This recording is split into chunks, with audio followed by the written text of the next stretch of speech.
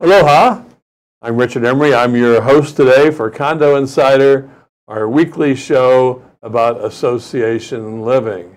And I have a great guest with me who's been with me before and who's actually a co-host, Jane Sugimura, President of Hawaii Council, lawyer, troublemaker, and everything else. So welcome to the show. Thank you for having me. It's always good to have you here. Anything new going on at HCCA, Hawaii Council? Oh, well, we have a lot of things. I mean, we're dealing with legislative issues, and we're still working on the fire safety, law, trying to get it into shape.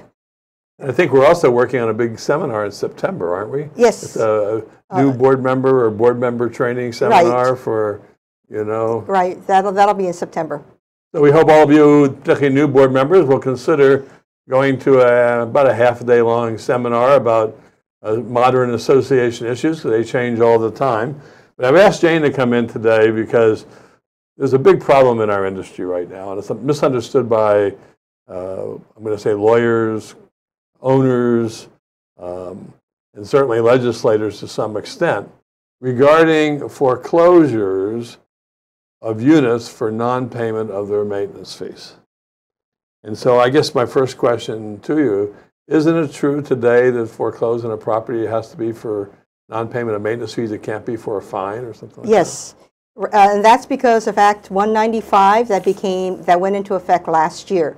But a lot of the complaints and concerns regarding non-judicial foreclosure, which is what we're going to be discussing today, is because of something called the priority of payments policy that allowed associations to apply current maintenance fee payments to any outstanding late charges, penalties, fines, and legal fees, so that, if the payment of your maintenance fee was applied that way, then you end up with a shortfall, so you're delinquent. And a lot of times, because you're on short pay or an automatic payment program, you're not notified because the association assumes that because this is something that was adopted maybe even before you bought your property, but it's in the minutes that the association adopted this policy, so everybody should know about it. And because there has been some issues that went to the legislature, Senator Ross Baker did make a statement. I think it was 2 or 3 years ago, and I helped her get this bill through, Act 195. But she made it real clear that she was tired of hearing about foreclosures that were based on late fees, penalties, and legal fees relating to these charges. And people should not be losing their homes because of those costs. You and I agree on that. We think people who are legitimately delinquent on their common assessments, which would be maintenance fees or a special assessment or a cost that all owners have to pay for, typically by percentage of common interest, would be legitimate reasons for a foreclosure, and these fines and other things. Because, if you put the whole thing together, what you and I worked on, we certainly worked hard with Senator Baker regarding making it clear there has to be the delinquency of a common assessment. We also worked hard to get the act to get evaluative mediation, so that when you have the fines and the rest of those issues, there are fees, or should say programs, without lawyers they can use to try to resolve these disputes. Right. And the whole thing with foreclosure stems from the fact that associations, it's a zero-based budget. In other words, the budget that the association prepares is only for 1 year. And then it's allocated among the apartment units. So if you have 100 units and the association comes up with a budget and they say, okay, it's a $1,000 budget, right? So each unit owner would get assessed $10. And so if one of those unit owners doesn't pay their $10, guess what? The other unit owners have to pay, so that they end up paying more. And that's not fair. So one of the things that the board of directors of an association is tasked to do is to make sure that the maintenance fee delinquencies are addressed, so that the people who aren't paying do pay. And so the board initiates collection actions that could result in foreclosure. The way I explain that, before we move on to getting a little more understanding about the basics, if you had 100 units and they were all exactly the same, so they had 1% common interest, and we do a budget which says, okay, we need just enough money to pay all these bills, let's put this money in the reserves for a reserve study. So if 10% don't pay, you're short 10%. Right. And that means you're either not paying the electric bill or the insurance bill, or you're not funding the reserves. But you need the money. You have to pay the bills. You have to fund the reserves. So the other 90% are forced in a way to subsidize those owners who are the non-paying owners, because ultimately they'll have to be assessed for the catch-up. Right. And, you know, and some of the unit owners are people on fixed incomes, or young couples just starting out. They can barely, you know, pay the expenses that they have. And so if they have to pay extra, it puts, you know, puts them in a financial hardship position, which also isn't fair. And, you know, so you know, it's in everybody's best interest, the unit owners, to try to make sure that the people who aren't paying pay, and foreclosure is one of the ways. And, you know, people are saying, oh, but we've seen your budget. You got $1 million in reserves. The reserves cannot be used for operating expenses. And if they are, then you're not doing things right. You know, that is for the deferred maintenance, the big jobs like the replacing the roof and maybe replacing your pipes. But that's for the big projects that get, you know, that are part of your reserve study. So the fact that you might have $1 million in your reserves doesn't mean that the association can take that money and use it to subsidize the non-payment of maintenance fee. Let me just comment on it before I ask you a question about foreclosures. Mm-hmm. My recollection, we know we have the statute, 514B148 for reserves.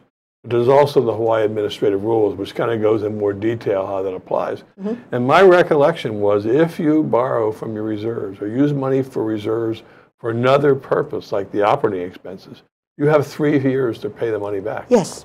You have to pay it back. Right. And then you can't, it's not like your piggy bank that if you're short, you can run and grab money from it. And so that means next year's budget will have a higher amount for the reserve contributions, which is another example of the paying owners subsidizing the non-paying owners who were created a shortfall in the budget or the reserve fund. Right.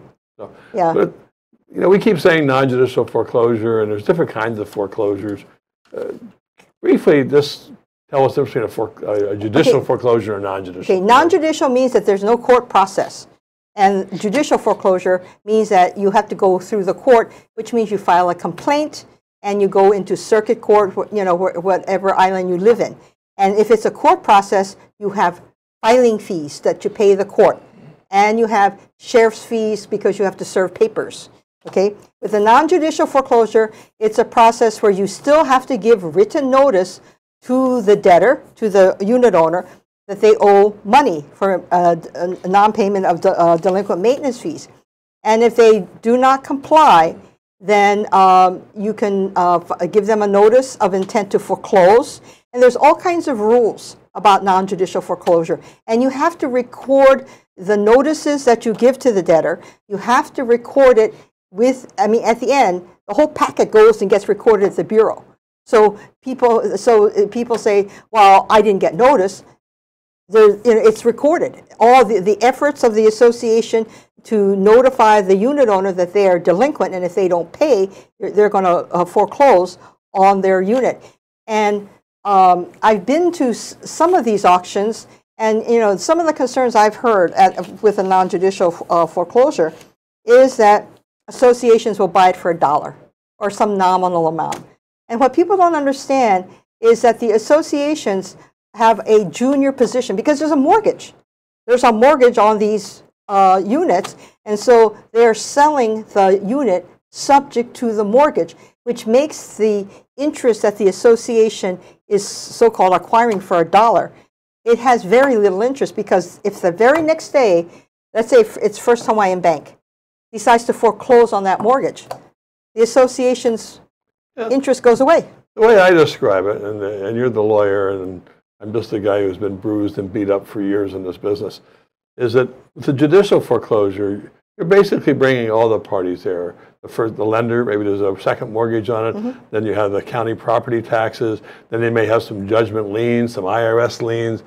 All those parties are going to go before the court. Right. And the judge is going to, by a priority, is going to foreclose on the property with the funds distributed, and whoever buys it will own it free and clear with clear title. Right.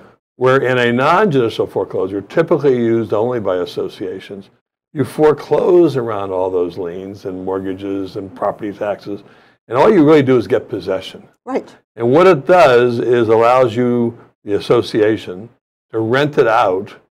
Usually when a person is being non-judicially foreclosed, they stop paying their mortgage. Right.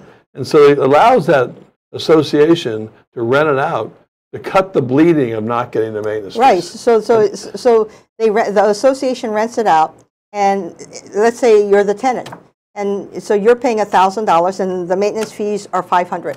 Then that $500 gets applied to the maintenance fee, so that the association gets its maintenance fees, and maybe there's a rental agent, and maybe there's insurance. So there are costs associated with the association taking over that unit. And in the statute, it tells you in what order the association has to apply these proceeds. And some of it goes to pay off the delinquency of that unit owner.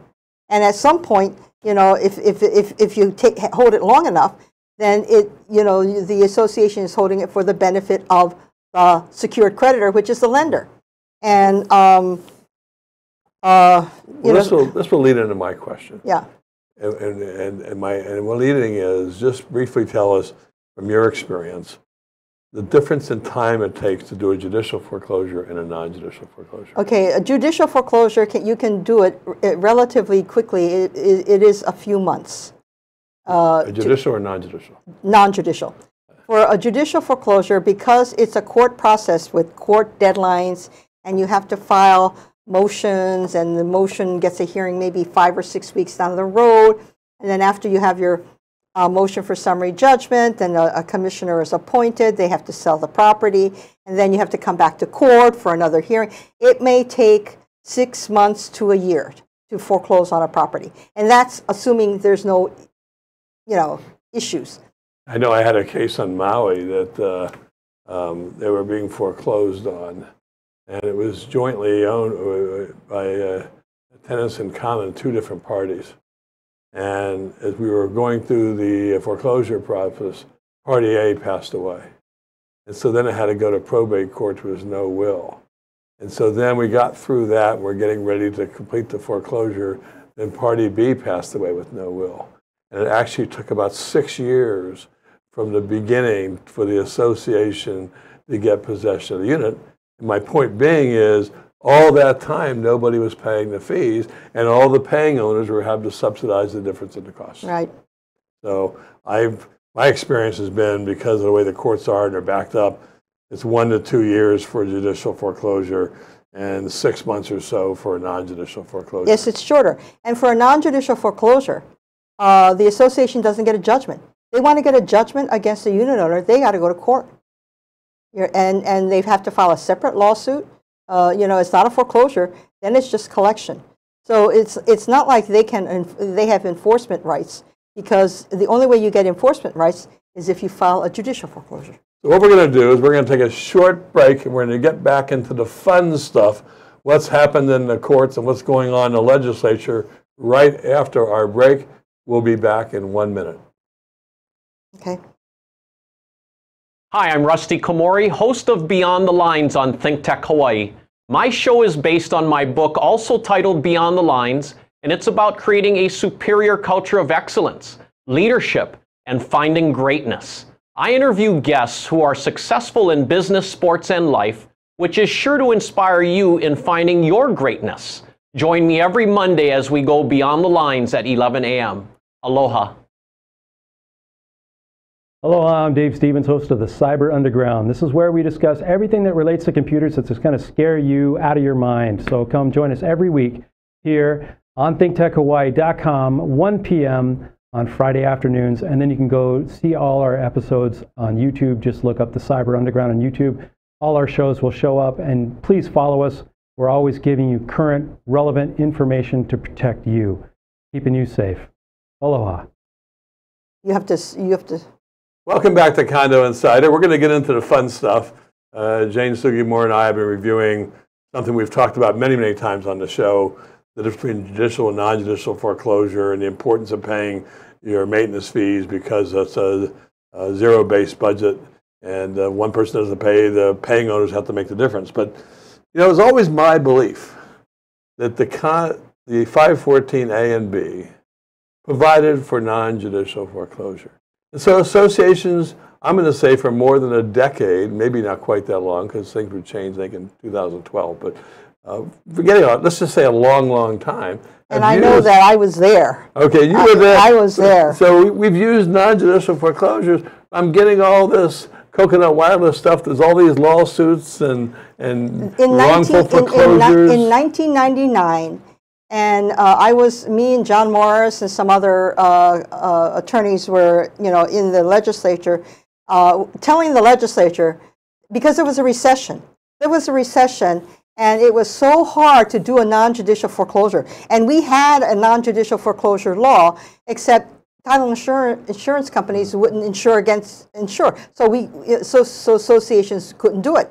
And the judicial foreclosures, because of the recession, and we had one foreclosure judge. Well, in every circuit, there's only one foreclosure judge. And it took you, and one of the things that gets you into a foreclosure, you have to file a motion called motion for summary judgment. That's the one that says, okay, you're entitled to foreclose, and we're going to appoint a commissioner to sell the property and distribute the proceeds. It took anywhere from 6 to 8 months to even get a hearing. And then the hearing was set maybe 2 months out. It took, and for every hearing, it took, months to get, and so it was taking 2 to 3 years to do a foreclosure. And meanwhile, you're getting all backed up. In the court. And we went to the legislature for a period of 3 years, and we finally got them to change the 514B and 514A and insert that provision that associations would have the same remedies as lenders had under the power sale provision. And that language is in the statute. And the reason it's there is because there was no way the associations could do judicial foreclosure in an economic way, because meanwhile we're bleeding because the people are in their units and they're not paying their maintenance fees, and we can't foreclose and get them out. But see, what's happened is, so associations, because the statute says so, they foreclose, but now we're seeing, I want to say a rash, a fair number of lawsuits where they're being argued that they were illegal. Well, there's an intermediate court of appeals opinion, and it happened, I think, last year in the summertime. I think it was last year, August. Anyway, the ICA, Intermediate Court of Appeals, ruled that that language in 514B does not reflect a clear intent by the legislature that they intended the associations to do non-judicial foreclosure. And this is from people who know nothing about condo law and were not in the room like me and John Morris were. I mean, clearly the legislators who put that language in 1999 knew why we wanted it in there, and they put it in because that was the only way we could, foreclose on these units and collect on our maintenance fees. Well, let me tell you what I think I'm hearing you say. You're saying that the law says you can do non-judicial foreclosure. But the Intermediate Court of Appeals said, well, it's not clear that the existing law that the legislature wanted to give you that authority unless it exists already in the governing documents of the association. And so therefore, all these foreclosures you've done are improper or illegal. Right. And so therefore, you have to go back for a trial on damages. And so therefore, all the paying owners are going to end up having to reward the non-paying owners because the appellate court said, because there's no power of sale language in your documents. And it only applies to a narrow period. I think it's 2008, non-judicial foreclosures that were done between 2008 and 2011, because there was a change in the law in 2012. And, so we're talking about a very narrow area. And what that happens, and, I know I've gotten calls from associations who have been sued for this wrongful foreclosure business. And, they say, well, we relied on our attorney who told us that this is what we do. And so what's been happening is the attorneys are being let off. They're getting dismissed, and the associations end up kind of like holding the bag. And it's costing them, a substantial amount of money, which the unit owners, the current unit owners, are being assessed for and paying. and their insurance premiums are going up because they're getting sued. And so it is a problem. Well, I know some insurers are now putting in endorsements on the policy for the direct and officer liability that won't cover foreclosure lawsuits. So they're seeing the pressure of that particular issue. You know, so that's going to have an impact. But you know, when I think about this logically, so it just rubs me the wrong way that now the people who paid all the time are being assessed for the damage claim if the former owner prevailed. Yes. That it's going to end up they're having to pay for it. Right, and it doesn't answer the question. Well, you know, the people who defaulted. I mean, why, you know, why are they now allowed to sue? You know, for something that they weren't doing right. They weren't paying their maintenance fees. That's why they went through the non-judicial foreclosure process.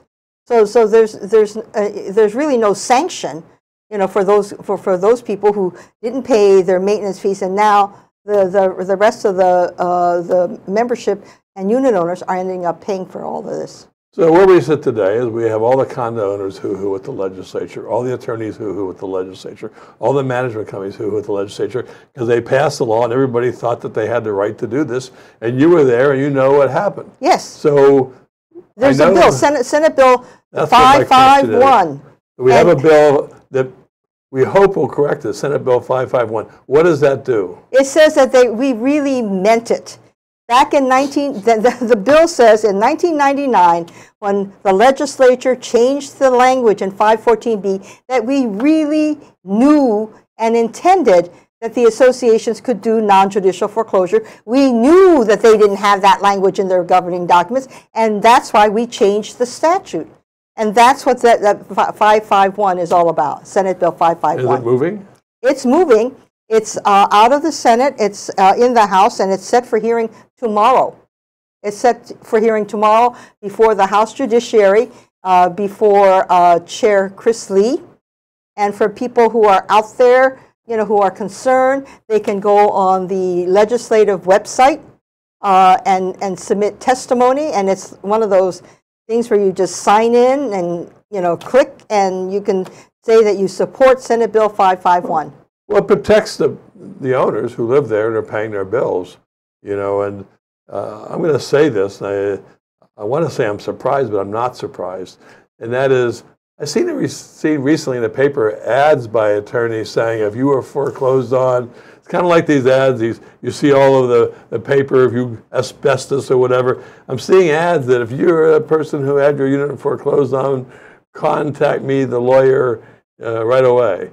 So it's like opening this door of all these lawsuits. Yes, it's like ambulance chasing, and you know, I think it's regrettable because, you know, the associations now, and these are for non-judicial foreclosures that occurred in 2008 to 2011. We're talking almost 10 years ago.